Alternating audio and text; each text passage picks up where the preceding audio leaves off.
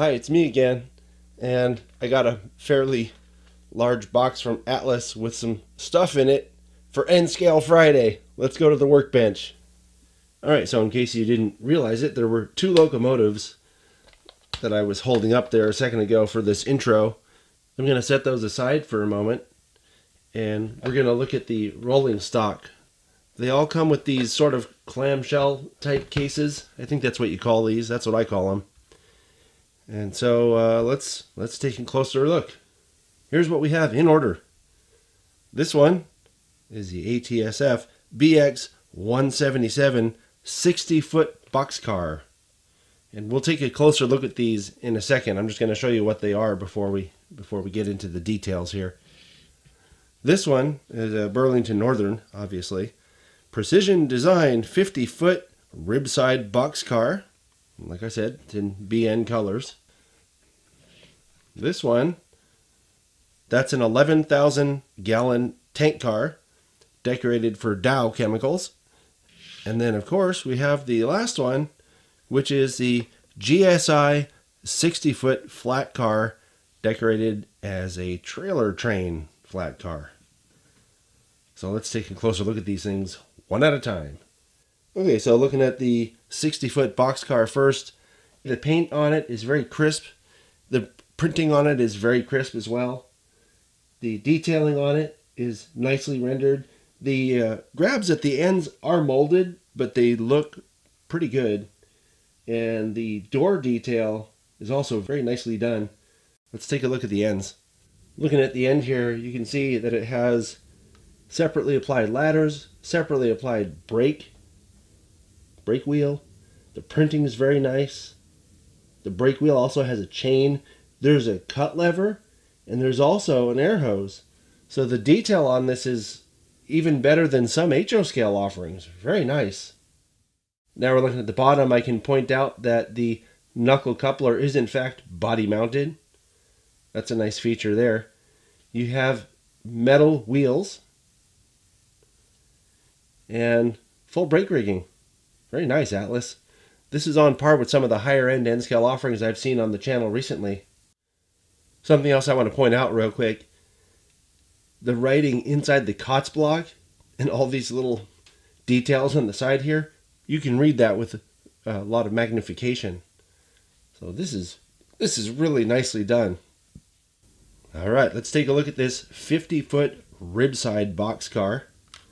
Once again, as you can see, straight off the top there, the paint is really nice. The printing also really nice.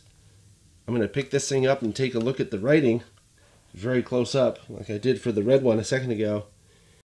You can read all of the writing, even this super tiny stuff with magnification. It's all legible. The door detail is pretty nice. It's all molded, but it's pretty nice there. Door tracks are also molded, but they look almost like separately applied parts. Looking at the end here, you can see it has a separately applied brake wheel. It doesn't have the air hose and cut levers, but the ladders on the ends also are separately applied. Looking really nice. You can see it has a knuckle coupler. Let's take a look at the bottom. As I was saying, there's a knuckle coupler with trip pins. Nice brake rigging. You know, keep in mind it's N-scale, so this is pretty highly detailed for N-scale. Nice car. Alright, moving on to the 11,000 gallon tank car decorated for Dow. And once again, as you can see, the paint's really nice on this one too. Very crisp printing on the side there. You can read everything. I'm going to pick it up here and take a closer look with my magnifying visor on. The writing on the hazardous material placard is legible. All the writing down below is legible as well. Most of this tiny writing on the end here is legible as well. Very nice. Fairly finely rendered grab irons and hatch detail. As you can see, the ladder's pretty good. Legible printing on the end. Nice hazmat placard. The brake wheel is a separately applied piece. This is a truck mounted knuckle coupler And there's some fairly decent brake rigging going on here. And you know, they have to have some brake rigging because you can see that from the side when it's rolling down the track. As you can see, it has a diamond plate walkway. So, molded, of course. Looks pretty good though. Okay, and finally for the rolling stock, we're going to take a look at this GSI 60-foot flat car. So when I'm doing this, I'm looking at it with my magnification off camera here. All that tiny writing is legible with magnification. All of it. Except the little tiny parts on the end here. On what looks like a COTS block. Looking at the deck, you can see the nail pattern. And I don't know if you can tell, it's kind of hard to see, but the stake pockets on the side are hollow. So you could use those if you wanted to tie down a load. So that's pretty good deck detail. I just wanted to mention that you have to be super careful because these parts are very delicate. One of the stirrups on the side further away from the camera, this side back here, one of the stirrups fell off when I was taking it out of the box. So if you get this flat car, be extra careful unpackaging it. You can see it has a body mounted knuckle coupler and an air hose.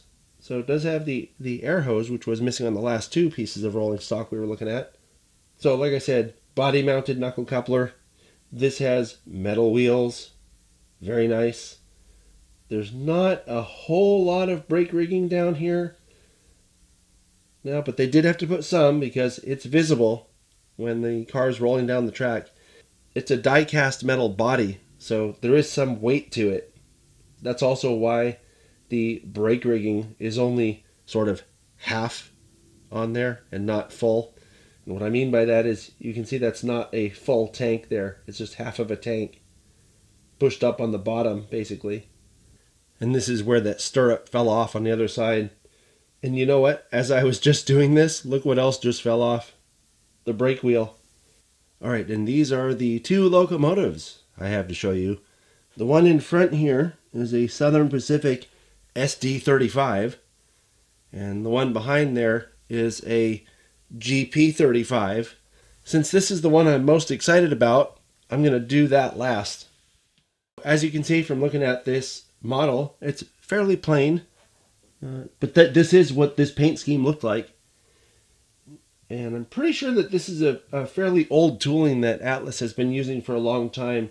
This is a recent release though, because they haven't done this same road number before. And you can see there's little highlighting around the fuel tank area. Looks pretty nice.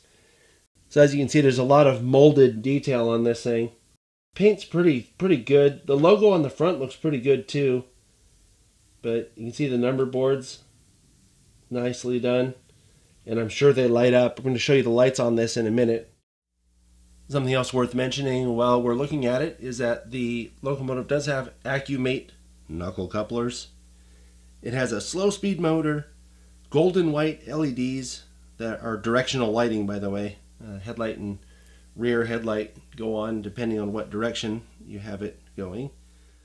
Okay, so I have my JMRI running on this little test track here, and we're going to see how this thing runs. I'm trying to go as slow as I can first, and we'll see if it's...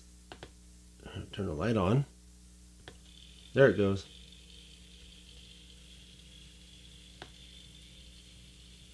Pretty slow, pretty quiet. The light looks pretty nice too. Now keep in mind this is straight out of the box. I have not broken this in at all. You can see the light now.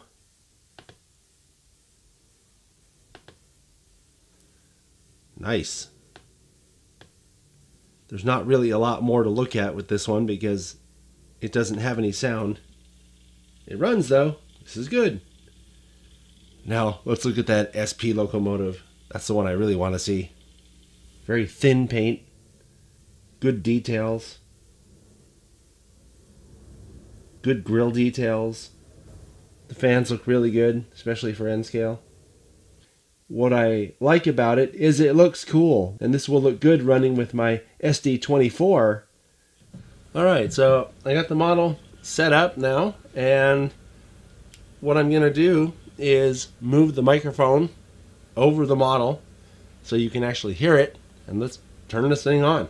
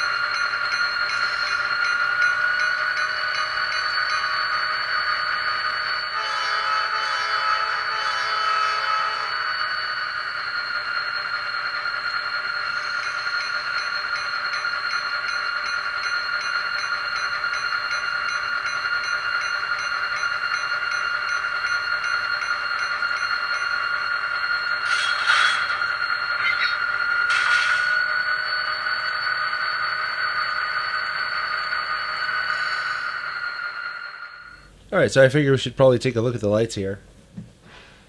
You can see the number boards and headlights come on at the same time. This is a nice model. I can't wait to run this. It sounds as good, maybe even better than the one that I did the sound install on my own, the SD24. Alright, so that does it for this episode of N-Scale Friday.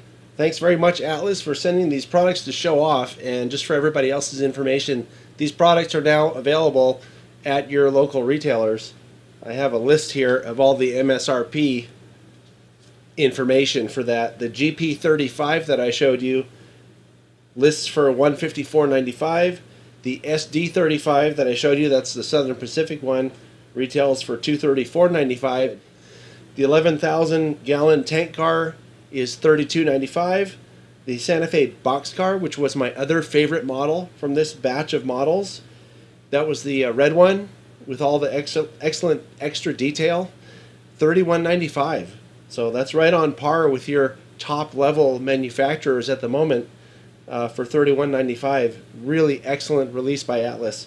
The 60-foot flat car, which was the yellow flat car, $29.95.